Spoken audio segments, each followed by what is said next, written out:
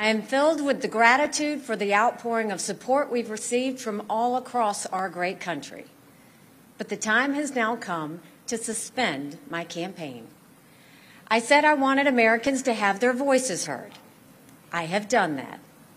I have no regrets. In all likelihood, Donald Trump will be the Republican nominee when our party convention meets in July. I congratulate him and wish him well. I have always been a conservative Republican and always supported the Republican nominee. But on this question, as she did on so many others, Margaret Thatcher provided some good advice when she said, quote, "Never just follow the crowd. Always make up your own mind." Our world is on fire because of America's retreat.